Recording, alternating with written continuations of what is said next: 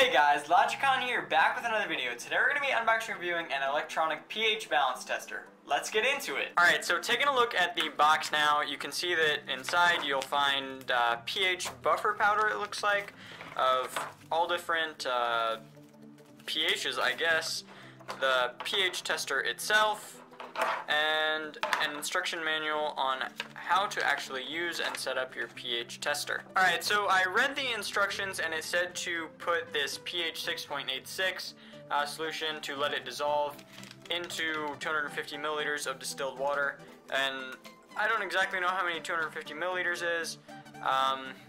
It's a little bit more than a cup though. I looked it up, and this is the 6.86 solution in this cup. And this is just tap water. I don't have distilled water, but it should do probably about the same thing in its changing process. Alright, so it is fully dissolved now, and in the instructions right here it says to immerse the electrode into the pH 6.86 solution. So I'm going to turn that on now. You can see it's on. I'm going to press put it in here, and then press calc, and if you can see there, it is 6.58, 6.59, 6.60.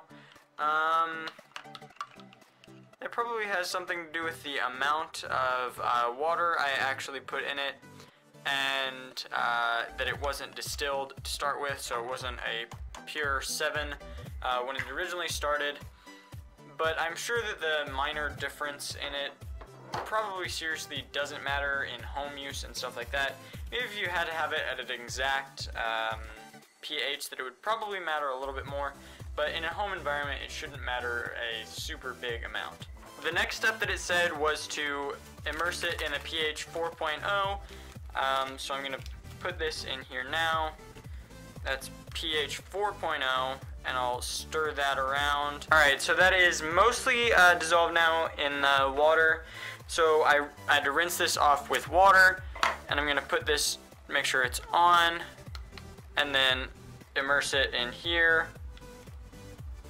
And this time it's a little bit more accurate. You can see 3.98, and if I put it right down here at the very bottom, 3.93. Right as I dipped it in, it was 4. You see it's 3.96 right now. It's pretty accurate on that. Obviously that little minuscule amount probably doesn't matter. Alright, so I am downstairs at a fish tank now, and I'm going to be testing the pH of this fish tank. So here I'm just gonna lift up this lid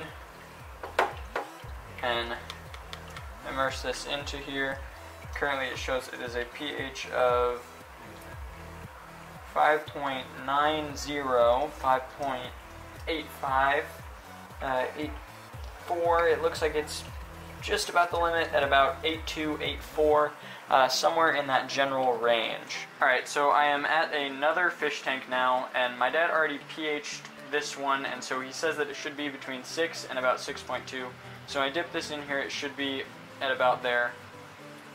And it is at 6.15, varying, wobbling a little bit in that range. So very accurate on its part, since my dad knew what it should be approximately. Alright, so as you guys can see, you can tell the pH of a fish tank very well. Does it great. Obviously it was right on the spot of where my dad said it should be according to the chart. He had just put pH stuff in there to let it adjust, and this thing knew that. It could obviously identify it very quickly and correctly, and so that's good. If you're looking for a pH tester to buy, I would recommend this one by a company called like SelpHbalance, so it'd be SelpHbalance if you were however you're reading it. It actually works very well, and it comes in a nice carrying case you can put it back into with all of its other stuff. Obviously I still have some of this stuff left to recalibrate it if by chance it gets messed up and needs to do that. You can do that. Hey guys, thanks for watching. Be sure to click that like button and subscribe to stay up to date on all the new videos I've coming out.